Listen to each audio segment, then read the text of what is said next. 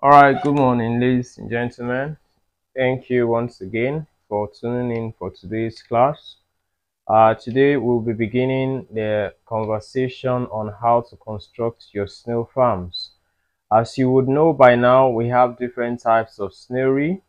There are concrete pen systems, wooden pens, which we call the archbox system, the tier of tires, the basket methods, the drums. These are all small scale systems of rearing snails.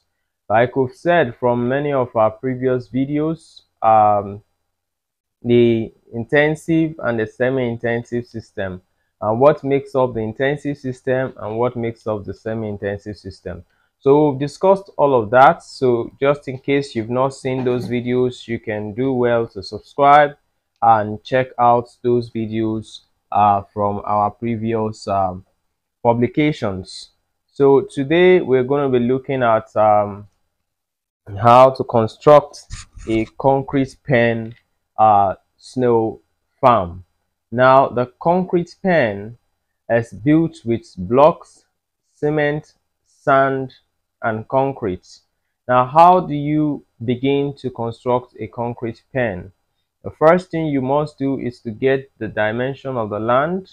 Then you clear the land, make sure the debris are taken off the ground, get a plain soil or surface, and also prepare the land adequately for construction. Now, how to go about the construction? There are some factors you have to look out for. How many pens you want to build will determine the space required for the farm. If you want to build 100 pens, you have to have a space that will accommodate 100 pens cleared. If you want 200, 300, just based on the number of the pens you need, you have to clear an adequate amount of space that will take in the pens and also have some space around the snail farm, because you want to be able to walk freely around the snail farm. You don't want bushes to come close to the snail farm, so you can ward off predators like snakes and other deadly reptiles and amphibians that can be of great danger to the farm staff and also the animals. So once you have been able to identify the number of pens you want to construct, then the next thing will be for you to dig the foundations. So you can see a step-by-step process of it as we show you on our screen. So the foundation is dug based on what you want. Now this particular video, this particular picture you're seeing is the foundation for 100 pens, which is about uh, 50 feet by 50 feet. That will give you 100 pens. So what you do is we run the foundation. Foundation has to be 4 coaches of block. 2 blocks will go under the ground.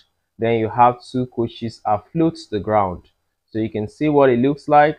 Then after that is done, you have to make sure the ground is leveled, properly leveled and filled. You sand fill it or fill it with filling sand. As you can see, after using the filling sand on it, you ram it. Ensure that the soil is well leveled, and also pour water on it to ensure that it sediments very well, it settles very well. Now after all of that is done, then we'll do what we call the casting or the German floor. As you can see on your screen, this is a casted floor. Now it is on top this floor that will have the demarcations done. So for the pens that comes in, you don't need to do additional foundation. All the blocks that makes up the concrete pens will be laid on top this slab that you're seeing on the screen. So you will also see the process of laying the blocks on the slab, so you don't have to do additional foundation. So the only foundation you do is the perimeter blocks. Now once you do the perimeter blocks, remember we said 2 coaches down and 2 coaches above the ground. Then you do a German floor that is about 4 to 5 inches thick. Now the reason why we're doing this casted floor you're still seeing on the screen is because we want to ward off predators like ants, especially ants that burrow from under the ground to attack the snails. So with this casted floor, ants cannot come off from the ground to attack your snails. So then we do the demarcation of the pens. Now the demarcation is done on top of this slab. Then once the demarcation is done, you can see the pens. These pens you're seeing right now are built on top that slab you saw just before this particular video. Sorry, just before this particular picture. So these are the pens and what they look like. Now after this process, the next process you will see is the covering. Now if you're doing this during the rainy season, it is best for you to roof the area before you begin to do the concrete pens, the plastering and all of that. Because if you don't do that, if you begin to do the block work and the plastering while the place is still open, you'll figure out that the rain will come pouring and it will disrupt the work. So once you have been able to get your perimeter area, make sure your roofing is done immediately, so even when it begins to rain, it won't affect the work going on under the roof. But if it's a dry season, you can do it either way. You can still do the roofing before you do the German floor. Just like you can see the next clip here, we have the roof done while the concrete work is still ongoing under the roof. So it is always preferable to do it that way, because you'll be able to relieve the workers of some stress, either from the excess heat of the sun or from direct rainfall. So everything you are doing under the roofed area is secured. So yeah, now once you have been able to roof and you finish the block work, you must plaster the block work. Now the reason why we're plastering the concrete pens, especially the side walls of the concrete pen, is to prevent the snails from eating into the blocks. Because if you don't plaster the sides of the blocks very well, you discover that the snails will begin to eat into the block and they will damage the pens within a very short period of time. They will damage all the block. Now what are they looking for in the block? They are looking for calcium carbonate. The cement you use in constructing your blocks, there is a substance called calcium carbonate in it, and snails requires this calcium carbonate for developing of their shell and also egg production. That is why additional calcium is always given to snails, like periwinkle shells, egg shells, snail shells, and so on is given to snails just for them to meet up their calcium requirement. But this calcium carbonate, which is from limestone that is in this cement, attracts the snails. So if you don't plaster the walls of your pens, it makes it a lot easier for them to eat into the wall, and before you know it, they will damage the block and escape from it. So that is why you must ensure that the pens are well plastered in order to ward off the snails from damaging or destroying the blocks within a very short period of time. And also you must understand that the floor of this casted ground must not be shined or smoothened. Once you do the casting, which is the German floor, the floor is okay. Whatever you are doing with regards to plastering and shining has to be just by the walls of the concrete pens, not the floor. Because if you make the floor very smooth, just like my table is, it is very smooth.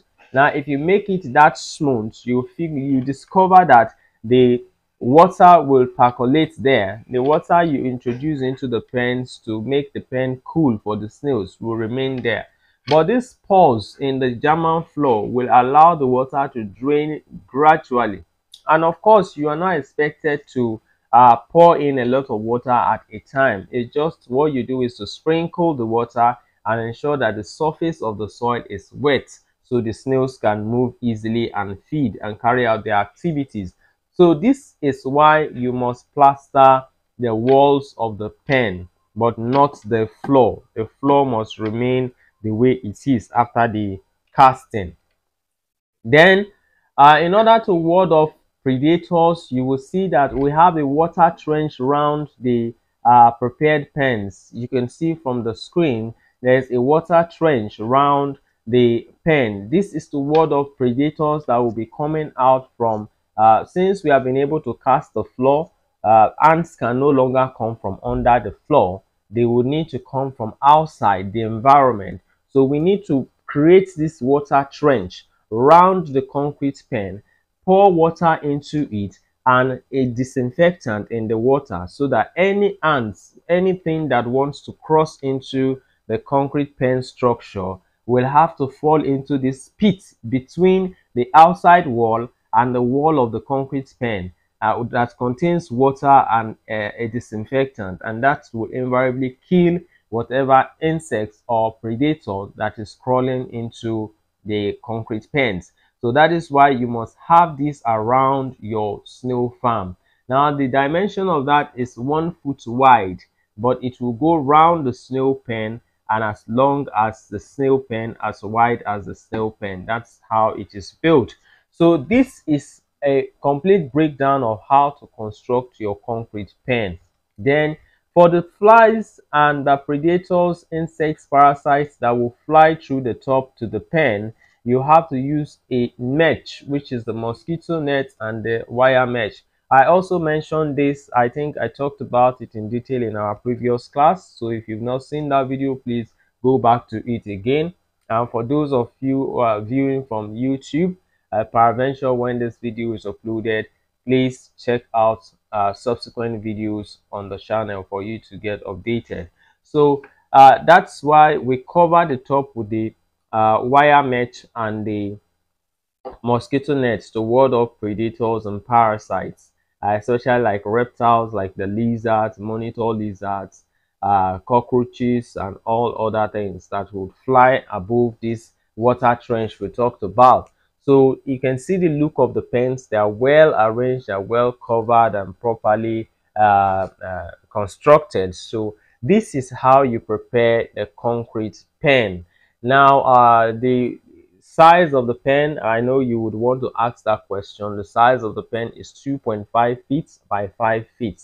So the width of each pen in to in is 2.5 feet, while the length of the pen is 5 feet. So that is the size of the pen.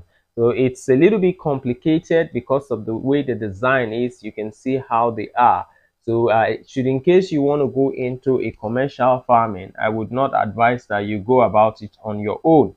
But if it's a small scale farm, you can try it out on your own. But if you're looking at something on a commercial scale, please do well to give us a call and we would come and set it up for you properly. It is always better for you to spend an extra 100,000 or 200,000 to get the right thing done than for you to try to cut that cost and at the end of the day start all over again to spend millions. So that is why the services of a consultant is always necessary when you are going into commercial farming, not small scale. With small scale, you can try a lot of things and burn your hands and correct yourself. But if you are going into commercial snail or any livestock farming, you need a consultant. All right, so this is the much we're going to tell you for the concrete pen construction. Of course, it's virtually everything you need to know about it. We've shown you clips and pictures from the foundation to the filling sand and ramming and all of that to the point where you cover the pen. So after all of that, the next thing will be to introduce the right type of soil and stock up your pens, which we are going to talk about much later. So we're going to look at now the arch box system. We've talked about the concrete pen, and remember this concrete pen, you can have it whatever number you want. If it's 2, if it's 3, the principles are the same. Everything that has to do with the construction is the same. You don't have to do anything different from what we have said. All the steps you take to construct a commercial concrete pen structure is the same steps you take to construct a small scale concrete pen structure. So that is what it looks like. So now we're going to look at the arch box or the wooden pens. Now the wooden pens are elevated from the ground. You can see them on the screen. Even in one of our previous lectures, we showed you how that looked. So all you need to do if you want to start on a small scale, preferably with the wooden box, get a carpenter within your environment. Then you can give him the dimensions as we are going to spell them out on this video. That's why it's always good that you have this video saved with you. Now, the arch box is elevated from the ground. Above the ground is about 2 feet high from the ground, and the total height of it is 1 meter. So the box also measures 2.5 feet by 5 feet. Now, you may want to ask, why are we using this dimension? A lot of persons use different dimensions. Now, why we use this dimension is because we want it in a way that when you are attending to the snails, your hand is able to get to every nook and crannies of the pen, to all the extremes of the pen. If the width is more than 2.5, our hand, the normal human hand length is not, I think the tallest person I know would not be more than 3 feet long, but not everybody is as tall as that. So 2.5 is the average length of every human hand. So with 2.5 width, you are able to get to the extreme of the pen and also trace down left, right, and center. But if the width is assuming 4 feet, 5 feet, or 3 point something feet, you figure out that your hand cannot get to the extreme end of the pen, even no matter how you stretch. So if there are snails on that end and there are some activities you need to do, your hands will not get to it. So you have to exert more energy in order to attend to the pen. At some point, you may even need to go inside the pen, which is not advisable because you'll be compacting the soil when you stand inside the pen. So that is why we use our own standard dimension of 2.5 feet by 5 feet. So your hand can have access to every part of the pen, and that is adequate for the snails as well, and also for good management practices. So that is why we use that. So even for the arch boxes or the wooden boxes, we still do 2.5 feet by 5 feet. Now, all you need to do is this 12 feet by 1 feet, sorry, I think it's 12 inches by 1 inches boards. You just need two on top each other, lapping themselves, as you can see on these wooden boxes. So with that, you have a very good wooden box constructed. You can have them in their numbers, probably from 10, 20, 30. Then you begin your production with them.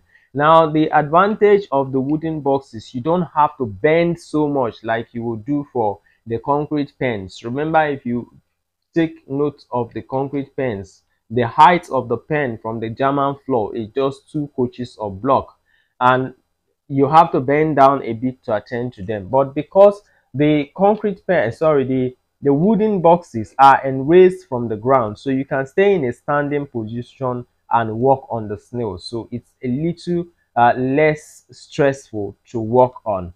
The only thing is they are not as durable as the concrete pens. Though when you use very hard woods, you can use them for 3 to 5 years. But be that as it may, the concrete pen, we are talking about years. If you construct it properly, you're looking at 20, 30 years, they are still there. So definitely for commercial production, the concrete pen is perfect. So with the wooden boxes, the base of the box, there are some openings because you have to join woods together. Now when you join the woods, no matter how they lap together, there will still be some spaces in between where water can drip down. So that's why you see that when you have the wooden boxes constructed and you introduce the what is it called, the topsoil inside, then you sprinkle water, the water will gradually drain out because of those little joining of the woods at the base. That is where your water go out from. Because somebody may want to ask, how will your water drain from these from these wooden boxes?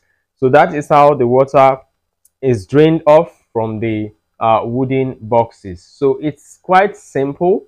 If you want to construct it, for those who want to do small scale system, you can register with us online.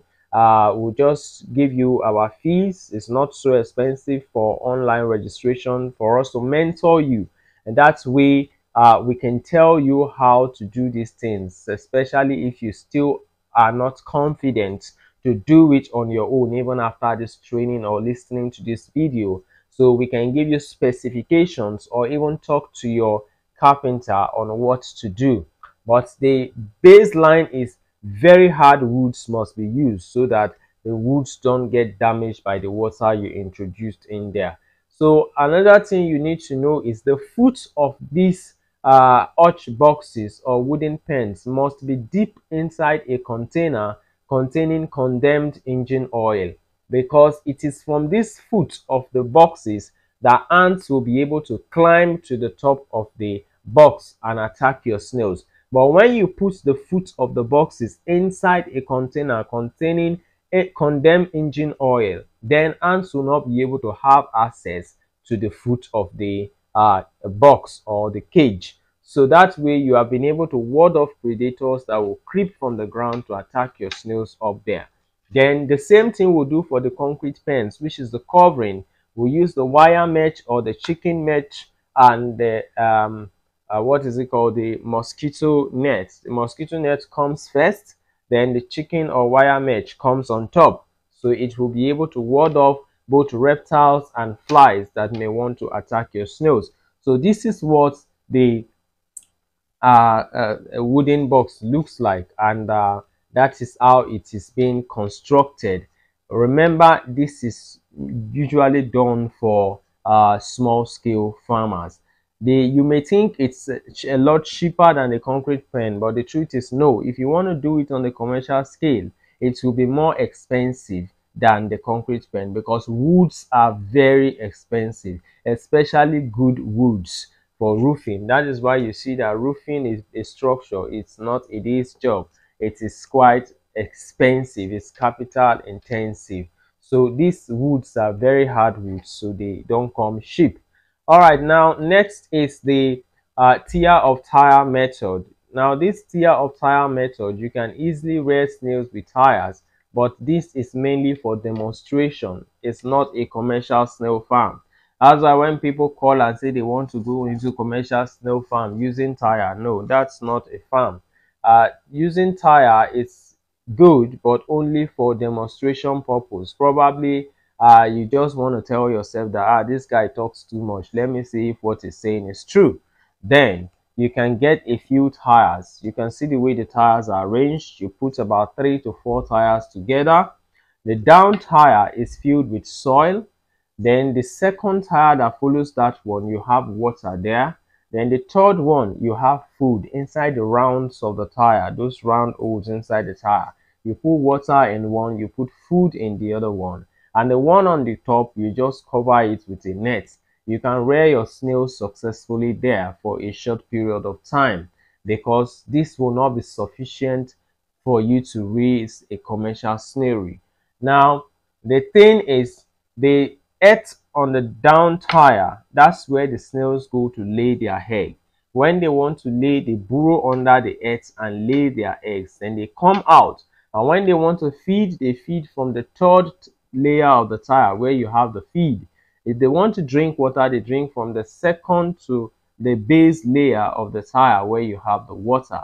And sunlight cannot affect them here, because they are mostly under inside the rounds of the tire, which is very cool, and sun cannot penetrate into that round area of the tire.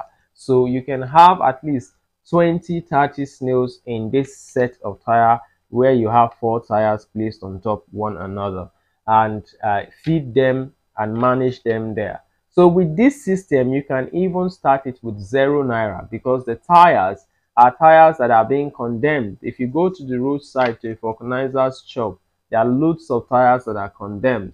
You can take a few tires from there if they give you. Then if you have the time to go to the bush and fetch some snails, then you have succeeded in having your snail pen and the snails for free. Then what do these snails feed on? They feed on vegetables, fruits, condemned fruits like watermelon, cucumber, pawpaw, and so on. So you can see that you can actually start this system of snail farming without spending even a dime, because the tire, you got it for free. The snails, you hunted them yourself. The feed are things around us that we can pick and give to them, so it's totally free. So this cannot be a commercial snailery.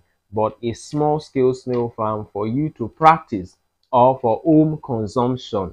That is the only thing you can do with tier of tire method.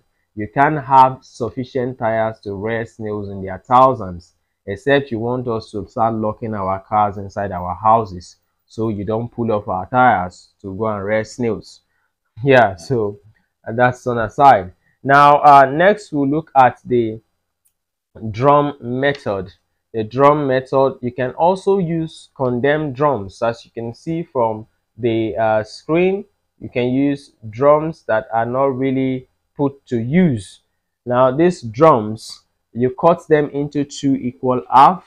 Now when you cut them into two equal halves, you borrow some holes, just make some holes under the base of the drum, then fill in the topsoil or loamy soil to about 4 to 5 inches depth on the floor of the drum.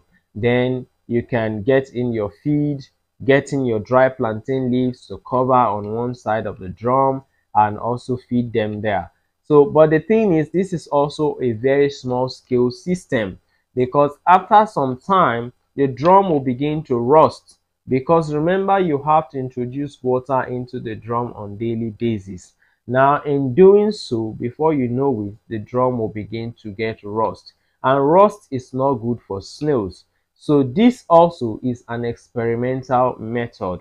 It's not a commercial method of rearing snails. You can, if just in case it starts raining and you find a few snails around your environment and you think you don't want to use them immediately or consume them immediately, and you want to rear them gradually, then you can get drums and do what you're seeing on the screen. And the top of this drum also is covered with insect nets in order to prevent flies and other predators. And also remember that the drum, the tire, whatever system you're using, you must have an overhead shade. Apart from the tire system, every other system, you need an overhead shade, because for the tire system, the snails are inside the round holes of the tire, so the sun that penetrates does not affect them. But every other system, you need an overhead shade. So even for the drum method, you need to have it where you have an overhead shade. So this will be able to take care of the issue of heat from the sun and also direct rainfall into the drum. So this is the drum system. The management system remains the same. It's just the design of the infrastructural work, which is drum in this particular case. Then we look at the low fence pen. The low fence pen is there on the screen. You can see it. It has a water trench around it as well. Now, the idea of the low fence pen is to use it for fattening. We use it to fatten the snails. It is always best to introduce young or baby snails into these paddocks. We can also call them mini paddocks instead of low fence pen. We can call them mini paddocks, where young snails are introduced into the paddocks and are fed intensively, and the growth is also very fast. So you can see there are vegetation planted inside the paddock or the low fence pen. Now the snails cannot escape from this low fence pen. Why? Because the net is bent inwards. You can see it on the screen. It is bent inwards, and because it is so light and flappy, when the snails climb above and try to want to go out on that part where the net is bent inward, it's almost impossible for the snail to make that turn. So by the time they try to turn, at that point the shell of the snail is facing downwards while the meat is facing, or the foot is facing upwards, so the shell will pull it down back. So as you see them like this, snails cannot escape from them. We've been using them for quite a while as well, a good number of years. We've been using them for production, but basically they are meant for fattening. So you just introduce the young snails there and grow them out. They are sprinklers. Sometimes you can even use hose to sprinkle water within that paddock that you're seeing. So what are the things we plant on this paddock? The same things we plant in the greenhouse. You have the you have the dwarf banana, you have the uh, watermelon, you have the sweet potato, you have spinach, you have different types of creeping crops like water leaves and so on. The whole idea is to ensure that the area is totally covered with vegetation and the snails are left in there to feed, and also additional feed like the concentrate mash is also introduced into the paddock for them. So this is what the paddock looks like. It's almost built like the way we build the concrete pen, but the thing is, the middle of it, there's no slab, there's no German floor or any form of casting. It is the bare soil. Then the surrounding of the paddock or the the low fence pen, you have a water trench that prevents any crawling thing from coming from the house side, and inside you have your snails. So I'm sure this is quite simple. As you can see it, that's the way it is. There's no magic. You just do it. Probably you don't do it too wide. What you need to do is some 5 meters by 5 meters, or 2 meters by 2 meters, 3 meters by 3 meters. But the biggest size should not be more than 5 meters by 5 meters, so that you can easily control the population of the snails and also observe the snails, their stages of development inside the paddock. So that is how this is being arranged. So these are all small older systems of rearing snails. You can have lots of paddock if you want to go into commercial production. Now the paddock system is a low cost greenhouse. We can call it a low cost greenhouse because we don't have a dome or a mesh over it. It's not covered. Unlike the greenhouse, the difference between the paddock and the greenhouse is that the greenhouse is completely covered, and all forms of insects are also ward off. So this one, the snails are exposed to some form of predation from flying insects, though the ones that crawl from the ground are taken care of, but the flying ones are still a burden in this case. And sometimes locusts and grasshopper can also infest your vegetation in the paddock. Why? Because it is open down. So it's more like a low cost greenhouse, because for the greenhouse all these measures are taken care of to ensure that the vegetation and the snails are secured from every form of parasites and predators. So this is called a paddock system or low fence pen system. So we'll go over to the greenhouse system. We'll go over to the greenhouse. So you can see the greenhouse is on the screen. Now the greenhouse is one of the best commercial systems under the semi-intensive system of snail rearing. So as you can see, the greenhouse system is quite unique.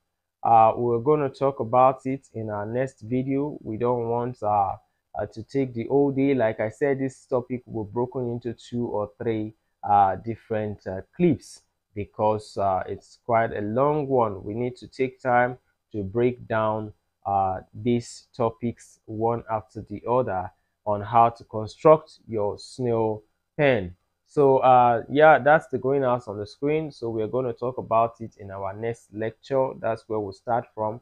So if you have not subscribed to our channel, please do well to click on that subscribe button, so that as we continue to progress with this lecture series, you'll be getting detailed information on how to construct your own snail farm.